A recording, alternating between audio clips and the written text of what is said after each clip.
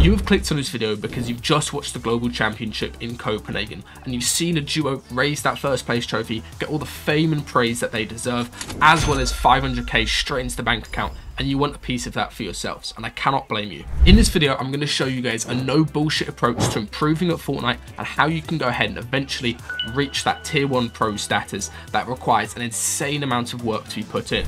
We are currently 6 years deep into Fortnite. A lot of you guys are new getting into comp, and I'm going to show you exactly how you can level up and get your skills to that pro level. Just for some context, I've been coaching this game for 4 years now. I've coached over a dozen different individual FNCS winners. I've coached hundreds of players their first earnings, and I've coached dozens and dozens of players into that sort of pro level where they're making a good amount of money off this game every single season. I know what I'm talking about. There's probably nobody in the world who has more experience with this topic than me, so I'm going to give you guys everything I know in this one video. Let's get into it. Let's go, Vina! Let's fucking go, bro! Alright, first things first, for a bit of time scale, guys. This is not something that's going to happen within one season. If you do everything in this video, and let's say you apply it next season, of course, you're going to have a better season. You're going to make more money than you made this season. You're going to be able to either get your first earnings, or honestly, I think you could easily make 500 if you go ahead and apply what I say. However, that is not a pro status player, of course. You are trying to compete against the best players in the game who have gone ahead and got 5 years worth of experience. They've been playing scrims, they've got the best coaches, and they've got all that experience in terms of finals lobbies, and it compounds on each other and allows them to stay at the top. What you're trying to do is catch up and get yourself in a position where you can begin to start competing against them in a grand finals type lobby. So let's go ahead and lay out the roadmap of how you want to do this to put yourself on the best position possible. Our very first stop on our roadmap to going pro is to go ahead and win as many games in solos in a single season as possible.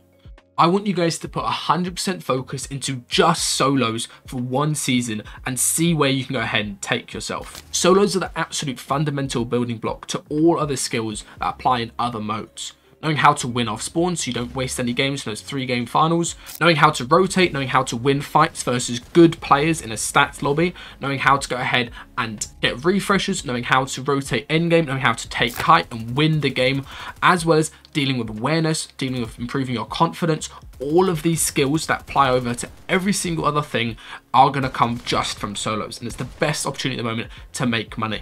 Earning money in solos is so important. First of all, is it allows you to reinvest in yourself. The best investment that you can make with the money that you make from competitions is either going back into your PC, getting additional specs like getting a new mouse or a new keyboard that's going to help you play better, getting a new monitor, or even getting some coaching from a good coach like Frey or Zycoma, to name a few, or even getting a masterclass or something that's going to help you learn more about the game. Once you start earning money, you can reinvest that money, and hopefully you should be able to double or triple that investment that you make within a short period of time since you're playing better. You're also going to get that massive boost of confidence, which is really important. And thirdly, you're going to go ahead and prove yourself to the people around you. Whether that's your parents who don't really like you sitting around playing Fortnite a day, making no money, or whether it's going to be your friends who don't think you're that good. Just for some examples, Fadil was an absolute nobody, and he went ahead and placed 4th in a solo cash cup. He carried on playing, did alright in some others, and then placed 4th again. And then from that placement, he was able to turn it from playing with some random Italian guys, you can see here, into going ahead and duoing with No Riley after even more solo placements. He placed 4th 3 times in solo cash cups. Obviously, the prize pool was better back then, so he was able to invest himself more. However, this is exactly what can happen nowadays. Another example is Reason, who was an absolute bum during World Cup, only made $100 during World Cup, which is pretty embarrassing to be honest. And then he went ahead and placed 8th in a solo cash cup. Then he won an entire solo cash cup later on the season. And of course, from there, he was able to upgrade, get better teammates, as well as reinvest in himself. Now, the most easy and simple way to improve at solo is to go ahead and find yourself on the leaderboard of the most recent solo cash cup. If you qualified for the finals, and I'm assuming you didn't win the game if you're watching this video, go ahead and click on your match history and take a look at those 3 games. If you guys didn't qualify for opens, what I want you to do is find the 3 games where you missed out on the most points, whether you died going for Island or whether you went ahead and died off spawn. Find those games where you're missing out points and you should be doing better. Next, what I want every single player watching to go ahead and do is to click on themselves on the leaderboard and click match history. And you're going to write down on an actual piece of paper next to you or on a post-it note with an actual pen, write down 1, 2, and 3, and you're going to figure out the 3 major mistakes that prevented you from making money. So the mistake number 1 that this player Chexy made is to go ahead and he went ahead and died off spawn, and he's wasted an entire third of his final games. He's thrown away 33% of his chance of making $100. So how do you fix that early game death? First things first, really simply, just spend 2 hours a day playing solo ranked, practicing your initial off spawn as well as fights in that area. You need to go ahead and play solo ranked for 2 hours a day until you will not die off spawn anymore, and you know that place at the back of your hand, and then that means in tournaments you're never going to die off spawn again. You can also go ahead and do off spawn 1v1 customs or 1v1v1 customs versus other players who land at that spot if you want even better practice. So write down the mistake as well as how you're going to fix it throughout the coming week before the next tournament. The next mistake here is dying about 20 minutes in as we get into those partial zones. So clearly there's a mistake called a rotate hit that got them killed. I would recommend going into your actual game, figuring out what the specific mistake is and be as specific as possible, as well as some broader mistakes that you might have made. So let's say you were too late on your rotate and you wasted your mobility beforehand and that caused you to go ahead and go down. Figure out what the mistake is, as well as think, how can I improve this? Whether it's going to go ahead and play some solo customs throughout the week and figure out what you can do and how you can turn your rotates, or whether it's to go ahead and do more VOD reviews. Now for the second thing to fix, this is about a 6th and 7th rotate that they've messed up. You can see they've got a decent amount of kills, how they've gone ahead and went down on a rotate later on in the game. So many players would go ahead and watch the replay back and go, oh, it was unlucky, I couldn't do anything. How they're missing the point of actually trying to improve.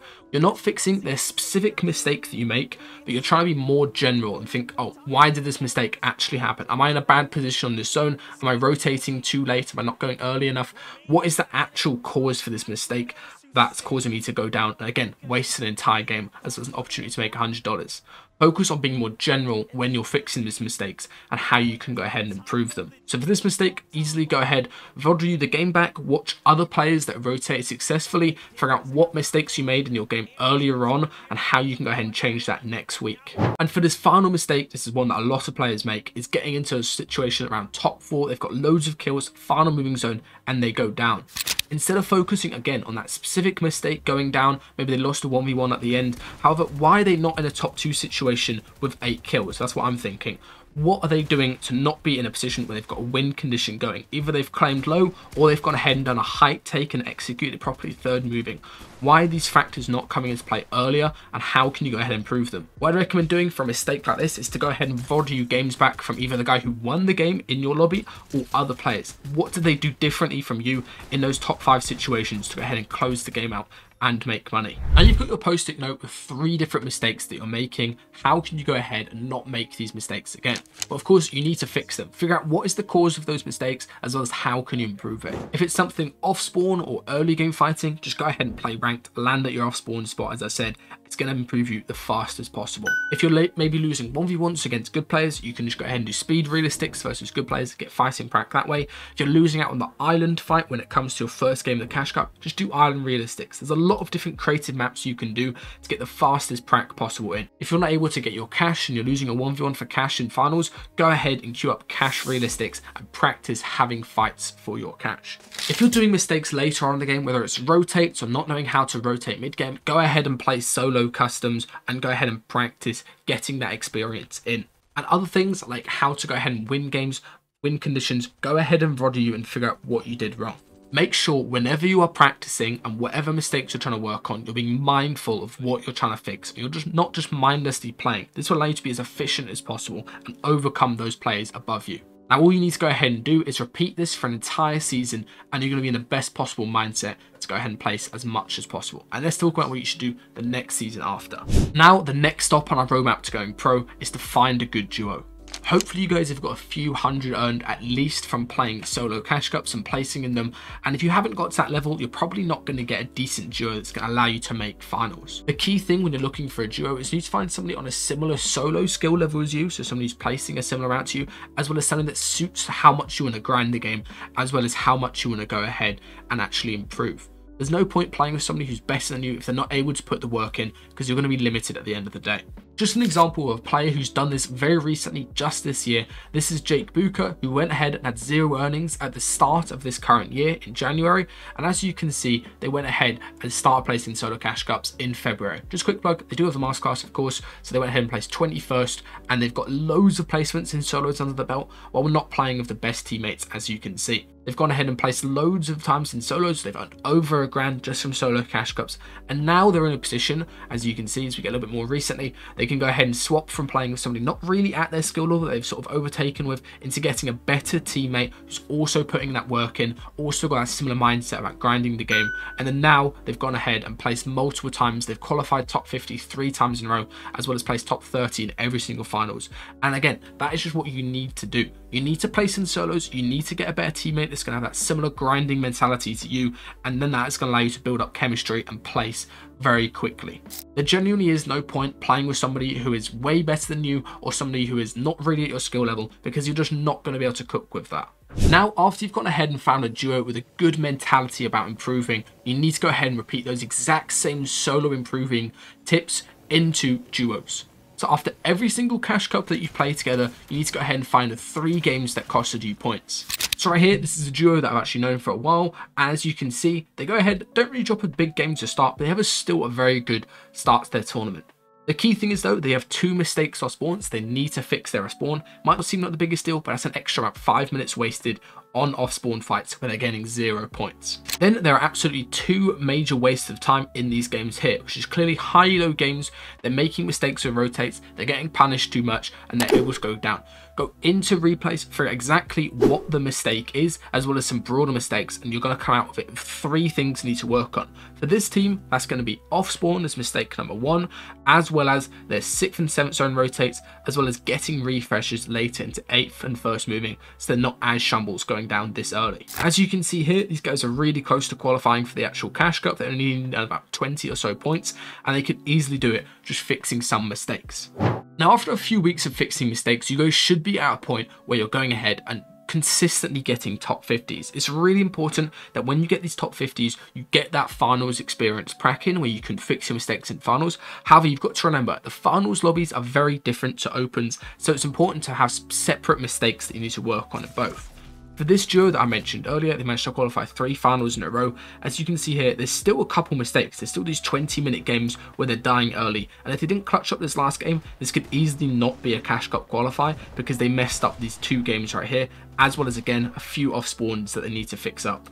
Now, as you get into more finals and qualifying for these finals more consistently, you're going to get onto the radar of organizations, which are very important just for getting more income for yourself, as well as you're going to get that finals experience cracking that hopefully you can use to build up your confidence for an upcoming FNCS next year. Now, the next step on our roadmap to going pro is going to be qualifying for an FNCS finals. The key thing that pretty much all of the top duos do at the start of any FNCS season is they grind an insane amount at the very start. They get ahead of the meta compared to other players. They know exactly what they're going to do, where they're going to land, how they're going to rotate. And this means that at the very start and the first few tournaments of the season, especially that week on FNCS, they are already ahead of the other players. You need to put the work in at the very start of the season with you and your duo and be playing an insane amount if you want to go ahead and qualify. You need to do well week 1 of FNCS to have that confidence going into the rest of the weeks. Otherwise, there's basically no chance that you can come back and go ahead and, let's say, qual and do well in the next 2 weeks, because it's not going to be enough series points to even make heats. Now, once you've gone ahead and got that confidence from the first week, you should have an easy job of qualifying in the second 2 weeks if you just keep on fixing those 3 mistakes each week. All you're trying to do is get 1% better each time you play a tournament, and by the end of the year, you're going to be in such a better position than when you started. Now, once you're actually qualified for the FNCS, you need to put an insane amount of work in for your off-spawn and your surge plan. Realistically, a first FNCS, nobody's really going to expecting a top 10. It can be done, it's very unlikely, however, but I'd instead focus on just trying to place top 25 to get yourself a good paycheck from doing well in that FNCS. Put loads of time into winning off spawn if you're contested, doing off spawns, getting a good drop map, going ahead and practicing and learning all your surge routes and the surge routes of teams around you, so you're going to give yourself as many advantages possible going into your first ever finals. Once you get that sort of top 25 hopefully from finals, no matter the region you're playing on, you're going to be able to use that to springboard your career into making more consistent finals. You've got that, again, that massive grands experience, and you're going to be able to use that to consistently place. And then now you're basically at the point where you can call yourself a pro player. You've probably signed to an organization, you've probably gone ahead and made loads of finals, and of course it all starts with that base of solos, transferring that into getting a good duo, transferring that into making finals by fixing mistakes, and then now you're in a position where you can call yourself a professional esports player.